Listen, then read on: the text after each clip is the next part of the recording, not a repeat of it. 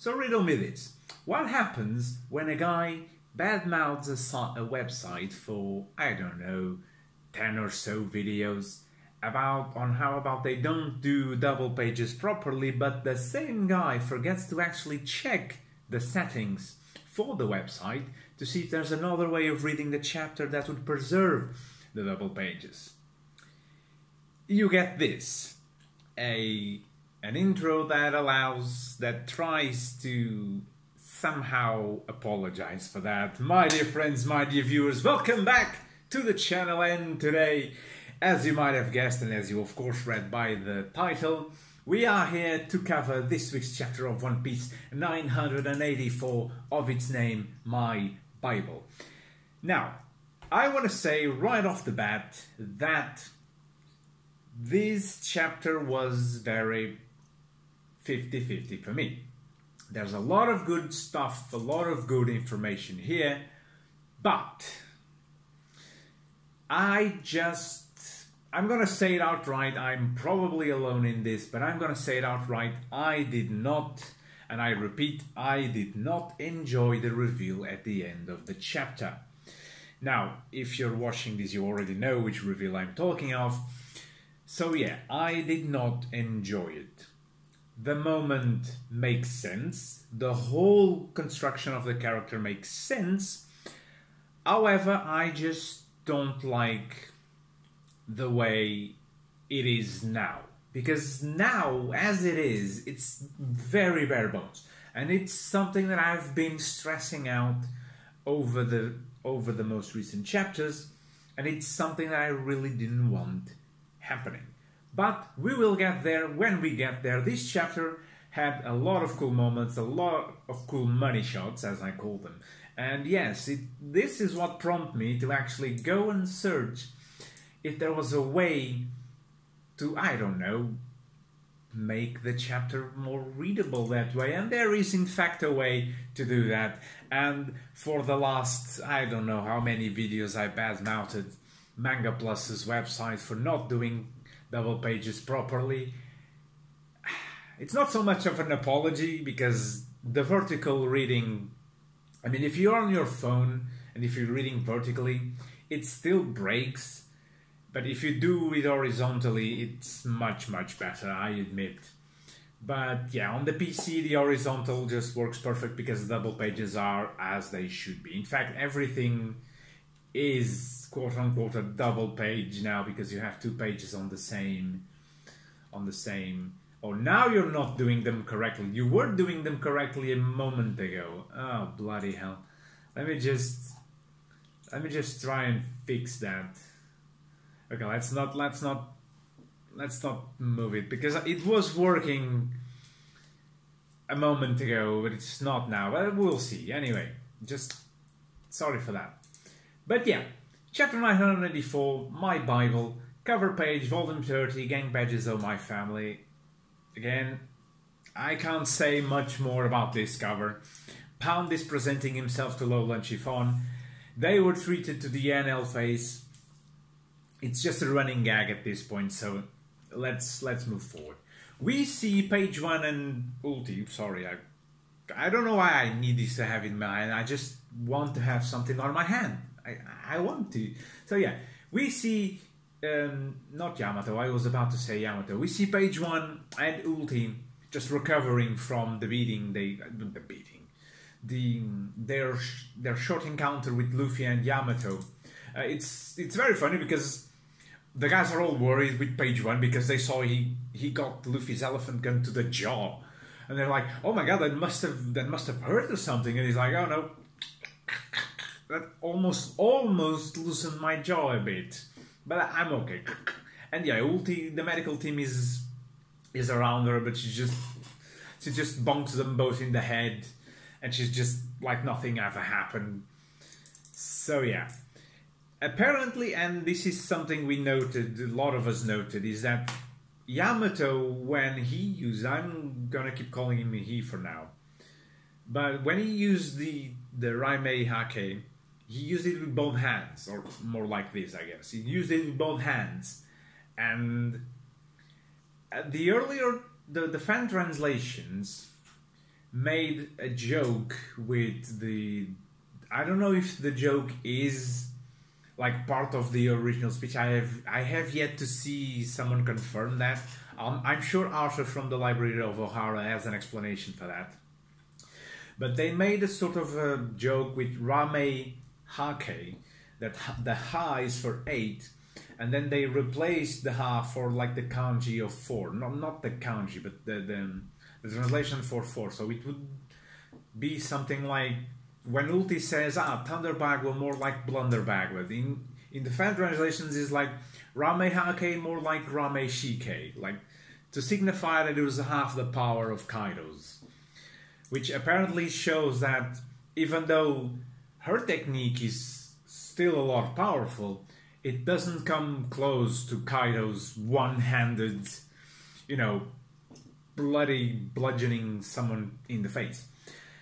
But yeah, the Pleasures also comment that the dinosaur users are really, really tough. And it makes sense because for all we know about dinosaurs, they were really, really tough. I mean, Zoans have the fame to be slightly tougher than most devil fruits.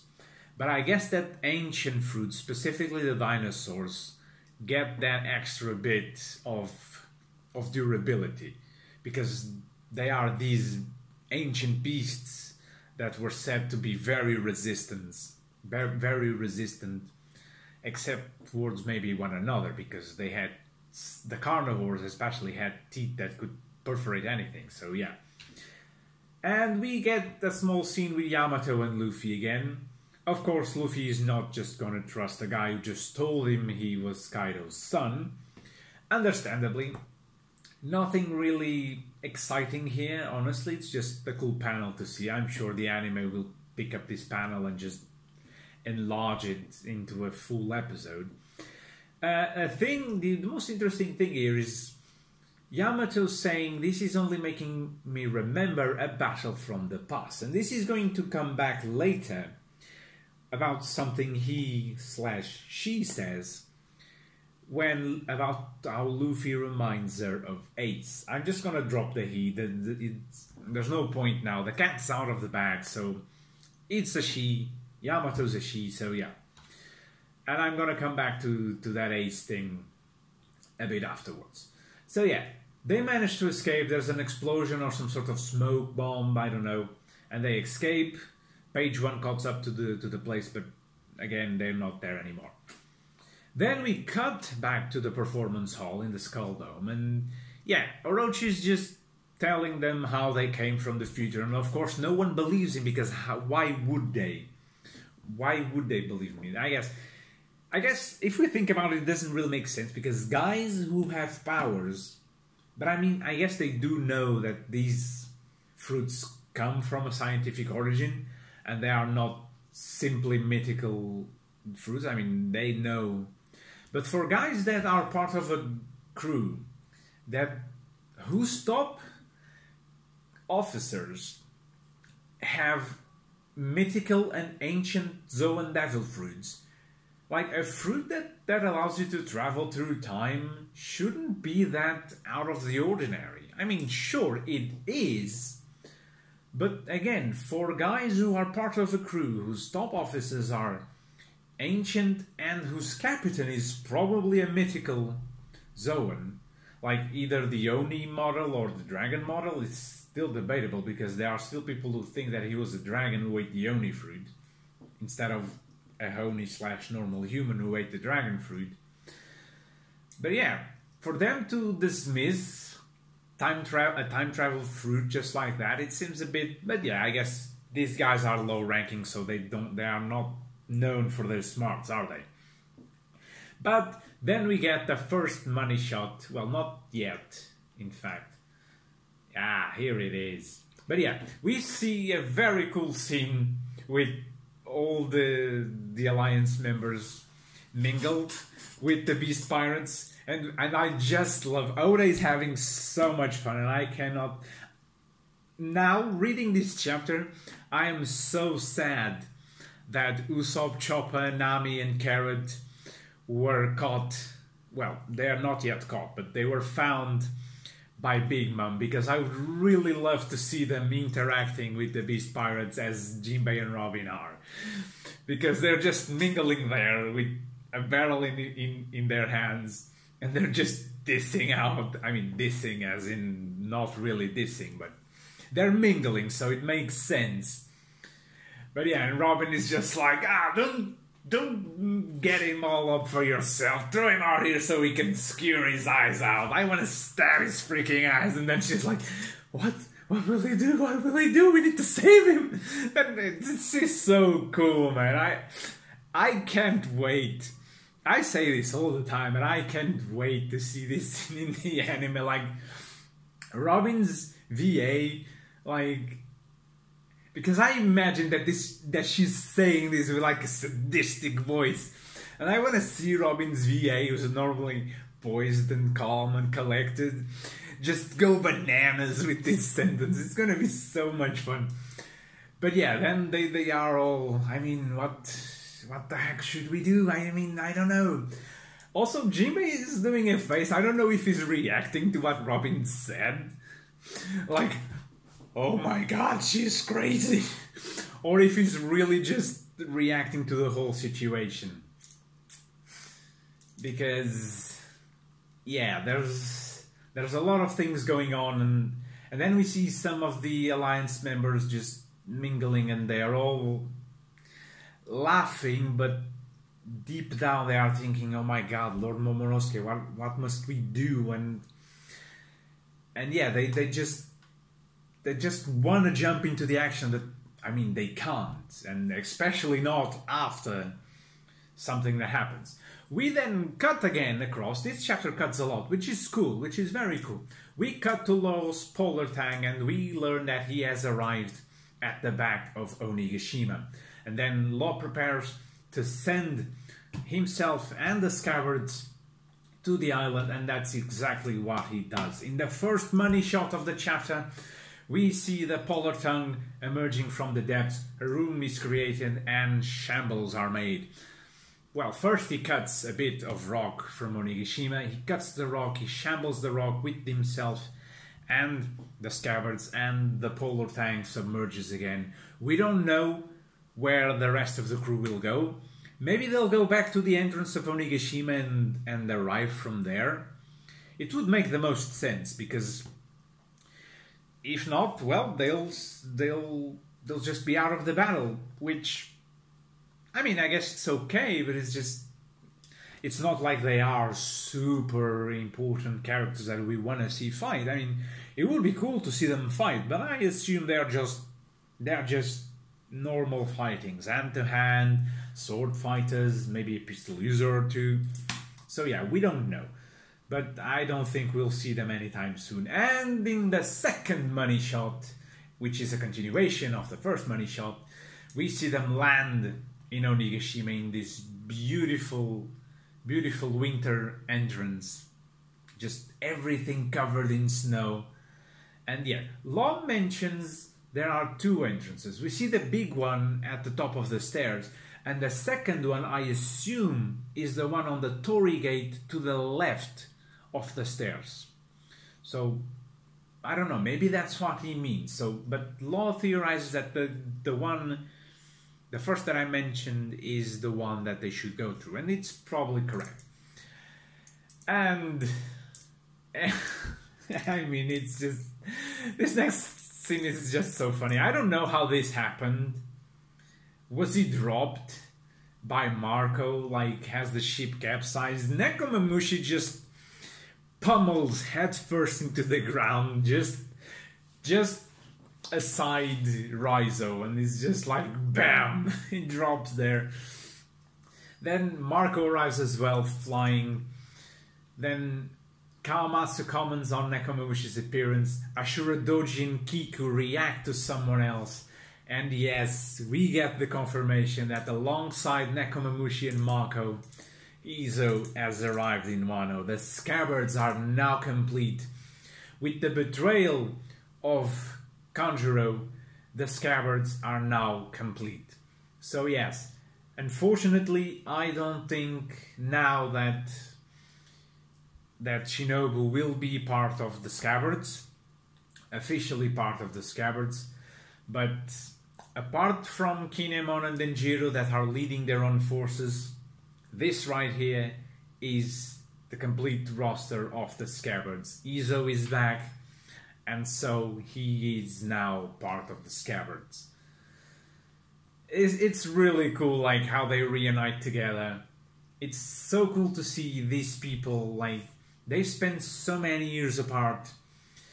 Like, Kawamatsu stayed in Onigashima alongside with Ashura Doji, and not Kiku. Kiku traveled in time. Nekomamushi and Inuarashi escaped back to Zou. So they spent 20 years, or a few months if you consider the perspective of Kiku and Kinemon and Kanjuro and Raizo. And that fact makes it all the more interesting that Izo hasn't seen Kiku for over 20 years. But for Kiku, it was only a couple of months. Like, she has barely aged, but she has aged since he last saw her. Or since he last saw him, because they're both men. I mean, I don't know. She's probably a woman. Yeah, she's a woman, but she poses as a man, kind of like Yamato. I always get this confused. I'm sorry. And yeah, it's really cool to see them get together again, because it just is. Nekomamushi, however, has something very interesting in his paw. It looks like a gun, but I mean, then again, I really don't know what that is. It looks like a gun, like he strapped two barrels, because they have the little pointer that some of the older guns had.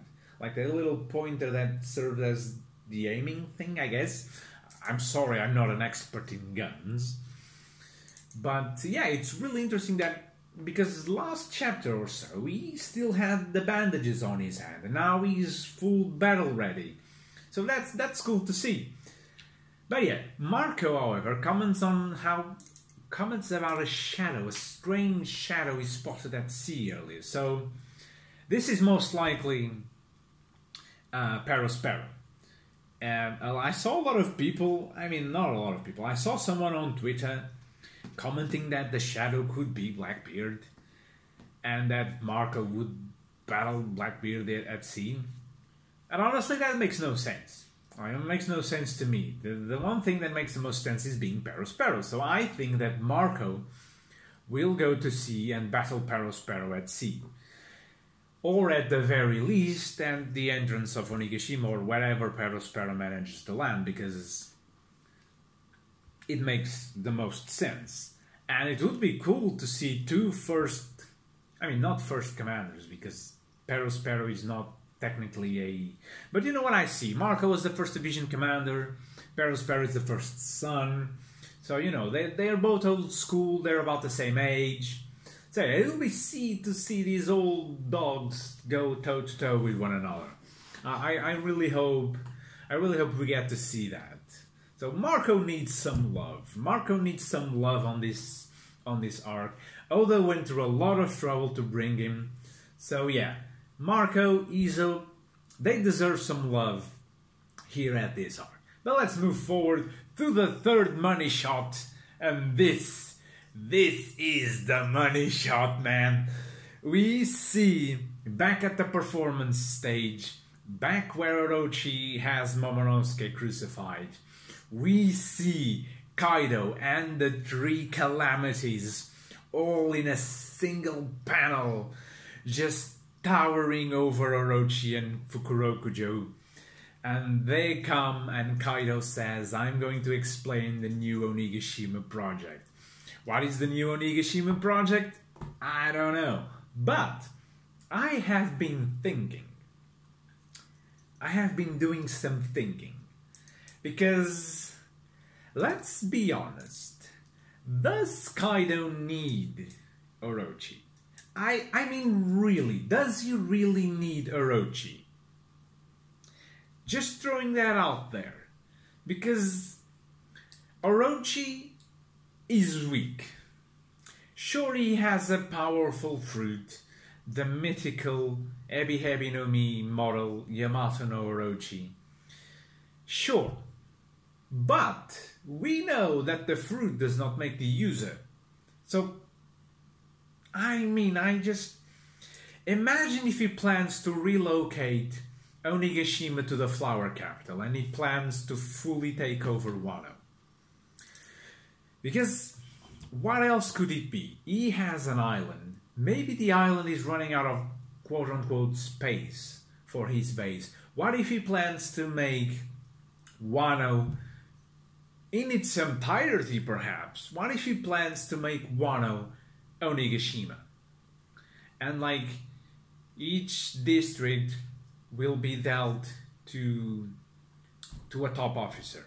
One to Queen, one to King, one to Jack, maybe one to the Tobiropos. Maybe he actually plans on having some of the Tobiropo eliminated so that they can ascend, so that the remaining ones can ascend, and instead of the 3 calamities we have like a top 6, because then we would have 5 or 6 other districts in Wano, bar the flower capital, and then each of them would have one. I mean, this is totally out of the realm. This is totally theory realm. I mean, there's nothing to point that this is exactly what he wants. But the new Onigashima project, I mean, new Onigashima, that's the thing I think we should be focusing on. New Onigashima. Because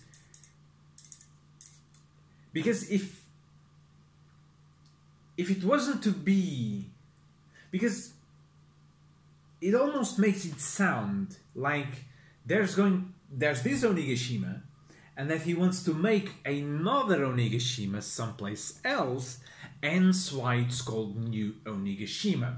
Kind of like how I think, and I'm sorry if I'm wrong, I don't know the origins of the name of the city, but I imagine that the city of New York, it's called that because, I mean, they took the name York from England and they just call it New York.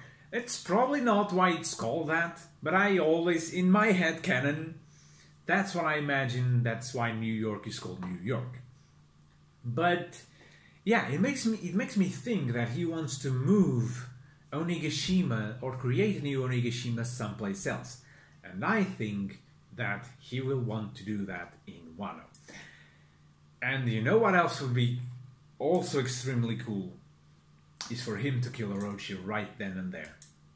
Because imagine, he has the entire, almost the entire force of Orochi right there in Onigashima. He can deal with them. Like, the only Wabanshu are there.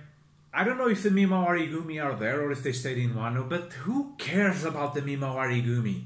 Like, who cares?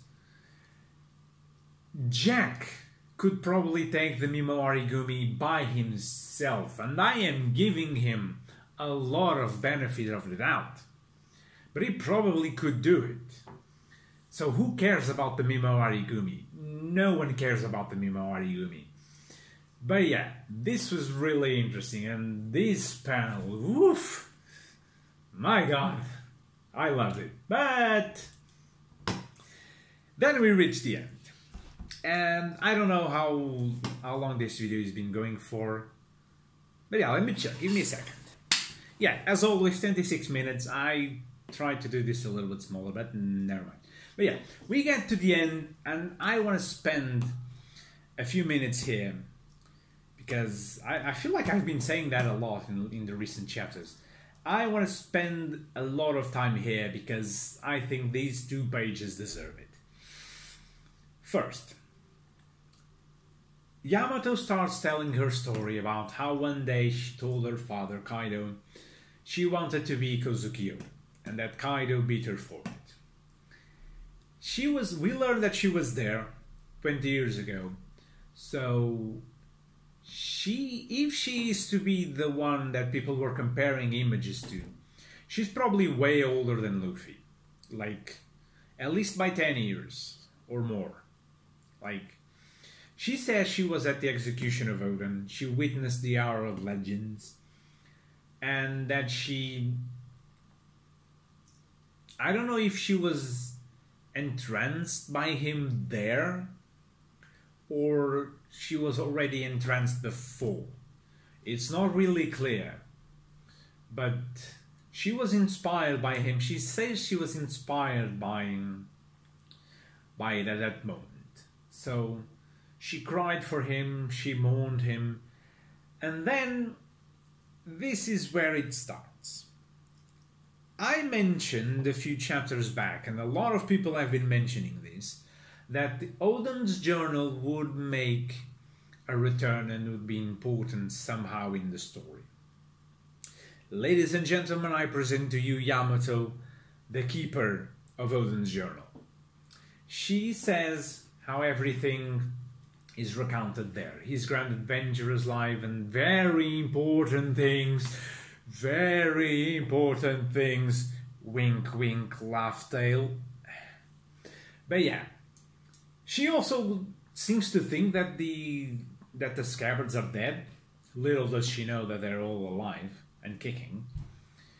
And yeah, she chose to place upon herself the dream of Odin, to open the country to the world.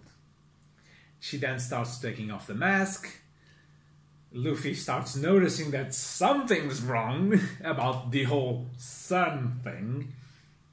She starts tearing the sleeves of her dress, and then it's revealed. Kaido's daughter, self-styled Kozuki Odin, Yamato. Yes, so a lot of people called various things about Yamato. The fact that she was a girl, the fact that she was actually inspired by Odin, hence why the chains, the little thing on the back, even this sort of style of clothing.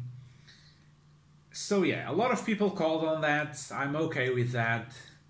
And yeah, first pet peeve I have with this whole thing, and something that I've been saying a lot over these chapters, ever since we found out that Kaido actually had a son/daughter. Also, it's very interesting how, even though he doesn't approve of her wanting to be Kozuki Odin, he still treats her as son.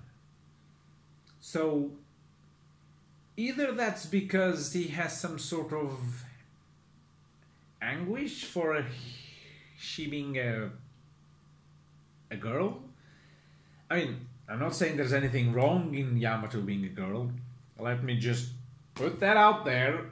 2020 doesn't need anything more to add to the fire than me telling that Yamato being a girl is a bad thing. On the contrary, I am all up for strong female characters. In fact, one thing I have to praise Yamato for, or in this case Oda, when he drew Yamato, is that she doesn't appear to be over-sexualized. So far. Because, I mean, you look at the full render, and she is beautiful. I mean, she's a beautiful girl, she's a beautiful woman, but she doesn't seem over-sexualized. So, claps for Oda, props for that. Probably the figures and the anime will botch all that and give her massive knockers the size of her head. But it's Oda that counts, and she appears to be normal, quote-unquote, whatever normal means, but she doesn't appear to be over-sexualized. That's what I want to stress, and that's very important, because I really hope that we have at last a strong fighting female character, and I hope that her participation wasn't only getting that hit on ulti and skedaddle away, so we'll see. My second pet peeve is the last sentence she says. You remind me of Ace. Now, I know Ace was in water. We all know that. Ace went there. Yes, it's okay. But still don't understand why all of a sudden Oda decided to go back and bring Ace back. I mean, sure, we had that with Sabo and the inheritance of the Maranumi, but Oda brought Ace back in Wano. Okay, when it was first revealed he was in Wano and that Tama knew him, I was like, okay, cool. He traveled a lot, so we actually knew he went to Wano because he did that. He did that straw hat, the Amigaza hat. I think it's Amigaza. He did the Amigaza for Ors Jr. And he told him that, oh, I learned to do this in a specific place. And we all kind of knew, okay, so he did that in Wano. And it was revealed that, yes, he learned to do Amigasa hats in Amigasa Village. So that was okay. It was a fun bit of world building. It gave all the more tension to the scene when Luffy told Tama that he was dead. He was not going to come back. But he inherited sort of his will for those people ever so more now. Yamato having met Ace just makes it for starters, it opens a lot of like weird theories for why Kaido was actually going to Marineford. I saw a lot of people, and this time it was a lot of people, saying that Kaido was going to Marineford to save his son-in-law. Because, well, you know, Ace pretty much nailed every other female character in One Piece. People have been saying that Jewelry Bonnie is pregnant with Ace's kid. I don't know. People have been saying that Ace is a time travel Joy Boy or something. Like, Ace has been a source for a lot of theories. But yeah, I saw people telling that, oh, now we know the real reason why Kaido went to Marineford. It was, or tried to go to Marineford. It was to save his son-in-law. It was to save his daughter's best friend. Or, no. I mean, it would be fun. I mean, it would be fun. Imagine, like, you're Kaido. You don't really like your daughter that much already because she wants to be like your arch enemy. But you still cannot deny her certain things. So she comes to you like, Father, please, can we save him? Please, he's my friend. And Kaido's like, I don't want to save him. Why must I go? Whitebeard's there. He's his son. He's gonna save him.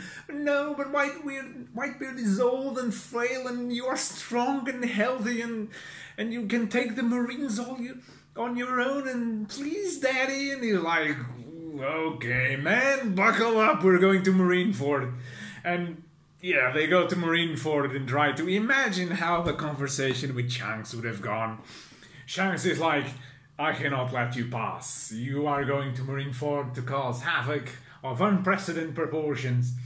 And Kaido's just like, listen, mate, pipe down, Willie. I'm just gonna save my son-in-law, you know, because my daughter is actually quite enamored with him, and I don't know why, but I guess I must go save her because she's my daughter, you know.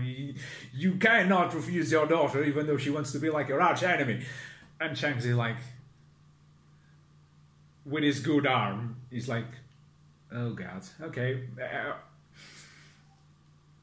Well, you know what, I can't just let you go. I'm sorry. Imagine how the conversation would have gone if that was really Kaido's intention at Marineford.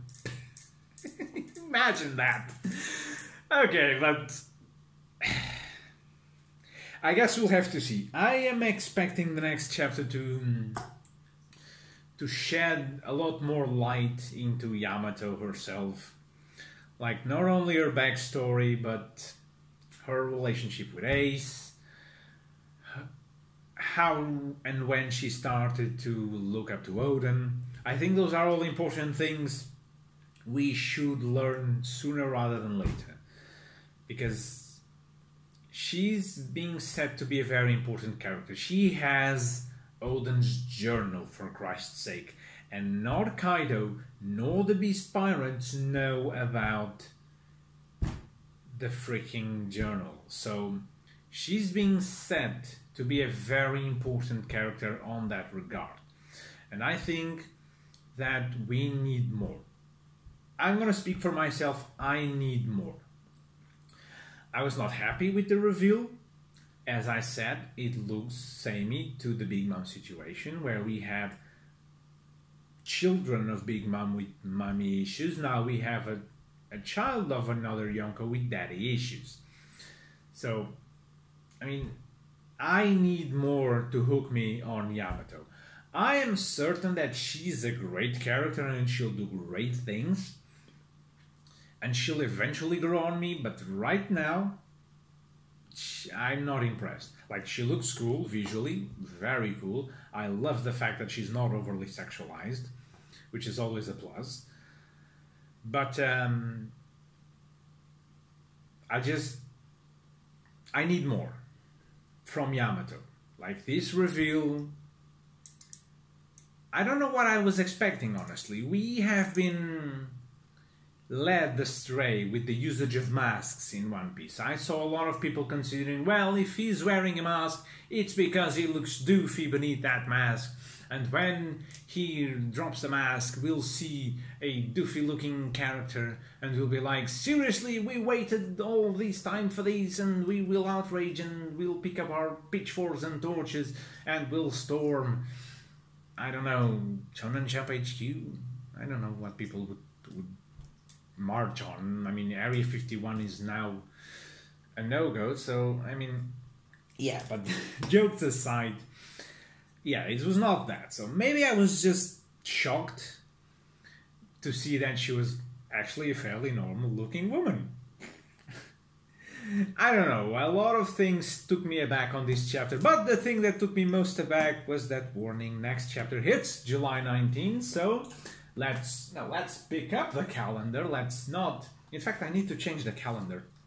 There we go, July 2020. This calendar is amazing. It goes all the way to the end of the year, but the most amazing thing is that it actually started in 2017. So I have this calendar since 2017. That's the amazing thing. Not so much that it goes until the end of the year. Of course it goes until the end of the year. But yeah, I'll have to find another one rather soon. Oh yeah, sad. I have this calendar since 2017. A moment of appreciation. This calendar is now on his last run. F in the chat, please, for the eventual demise of the calendar. You served me well, but never mind. The next chapter will then hit on Sunday the 19th, which is actually pretty cool because it's the week just before my birthday. So okay, I rather have a chapter that week than next week you have a chapter and then it says, oh no, it's gonna be on the next week, and I'm like, well, it's still gonna be on the week of my birthday. So yeah. It's all well and good. I hope there's no break next week, because we thought the flow was going to return, but apparently not. I mean, we don't know. If next week says if 985 says there won't be a chapter next week, then we know that the COVID-19 thing is still in effect, and that the last two chapters were a stroke of luck. But we will have to wait and see. So, my dear friends, my dear viewers, I hope you have enjoyed this video. Please, if you have, leave a like and a comment, because I really want to know, what do you think about Yamato and the overall reveal of this chapter? And if you'd be so kind to go the extra mile, please subscribe to the channel for more. Now, there's no One Piece next week, as I said, so I don't know what I'll bring next week. I don't know. I don't know if it's going to be One Piece related or anything. I don't know. We'll see about that. I have to think. I'll have to think. I can't make any promises. There was no Kingdom Come Deliverance last Friday because I had no footage. I captured some footage that I plan on turning into something else, but I won't spoil anything just because I don't know when it's going to be ready to release. So yeah, but I will see you guys tomorrow or next week if you're just here for One Piece or other things related. But if you are, I'll see you tomorrow. and I wish you I wish you a fantastic day. Bye bye. This keeps getting better and better. 3, 2, 1.